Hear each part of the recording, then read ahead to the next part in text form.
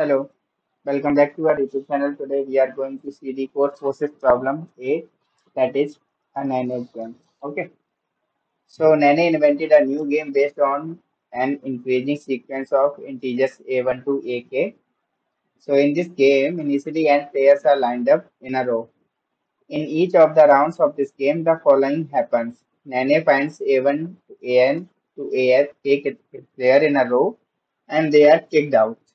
Okay, simultaneously.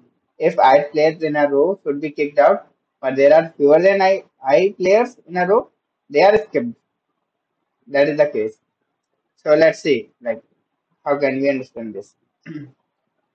So suppose we are given that they will kick out player number 3 and 5 every time. And now suppose you have a player 1, 2, 3, 4, 5. So player 3 is this one and 5 is this one. So these will be kicked out. So now what will be there? 1, 2, 4. Now 3 is there at third index, it is there. But fifth index, it is not, nothing. So we'll kick out this person. So now how many remaining? These two. Okay. So let's go ahead. So what we have, like we need to tell how many players will be remaining after every round, after each round, or like after all the rounds, we can say. So we need to tell that. That is the question. But the problem is we don't know how many players are there initially. So let it be there are n players. So what they are saying.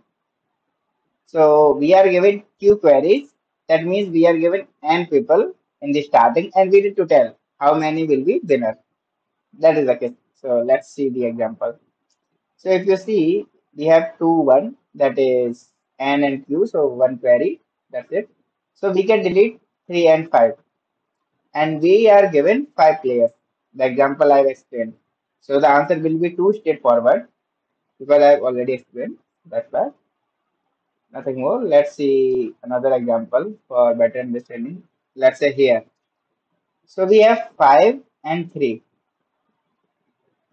Now we can delete, sorry, 2, 4, 6, 7, and 9. If something like that comes, we will delete that. So let's say, suppose we have one player only.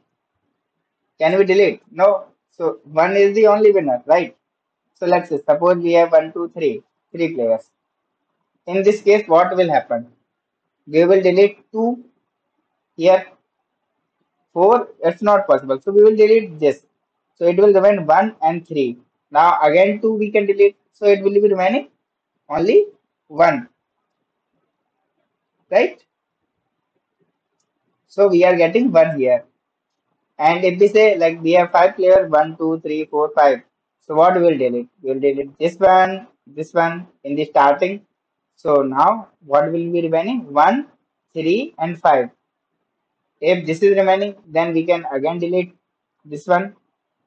If then we have 1 and 5, we can delete again this one. So 1 will be remaining. So here answer is 1. So let's see one more better case for like clear understanding. So let's say we have this example. Let's take this one. Okay, let's take this one, this example. So we have mm, 2, 3. So we are given 69. We will delete 69 player and 96 player. Okay, we can delete these many players. So but in the starting we have only one player. So is that possible to delete that? No, it will be a winner because we are not reaching to 69th index. So 1 is the answer. Again, we have 10. Then again 10 is the answer because 10 is smaller than this value. We can't delete that. But suppose in this case 100.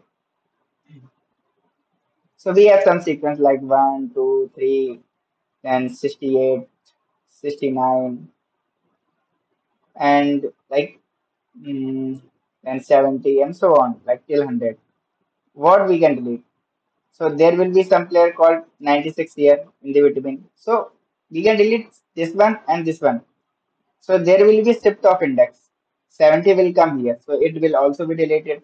So whatever come here, it will be deleted. That means remaining will be these many. So the answer is 68 here. So what the catch like? How can we think to solve this? So the main thing, we need to have the minimum value from the array, like from this array, k values. And we know it is the first one because in the question we are given that it will be a sorted array. So the first value. So let's say the first value of this is x and it is of, let it be vector of 0. Okay. So this is the case, right? And then what you need to do? You need to iterate across this Q array. And what we need to check, like suppose I is the value of this array, like first is the I. Okay, I equal to 1 or 2, 3, 4, like I equal to 1, 10 or 100, that may be the case. So if this I is greater than equal to this X, then our answer will be simply I, not I, X minus 1. If not, if else condition, if this is not the case, then answer will be the I, only I. The I means the value of Q of I. If we can call it this Q, so the Q of I. So we can say Q of I. If Q is the vector, we have considered this. Then Q of I, Q of I. If it is greater than equal to X, answer will be X minus 1. Otherwise, Q of I. That is a simple solution for this problem. So let's see the code for this.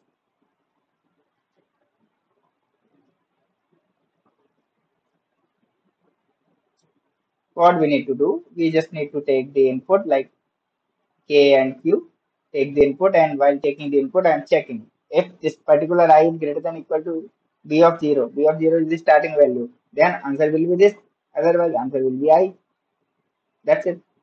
Hope you understood this problem. Like this video, subscribe the channel. Thank you and keep coding.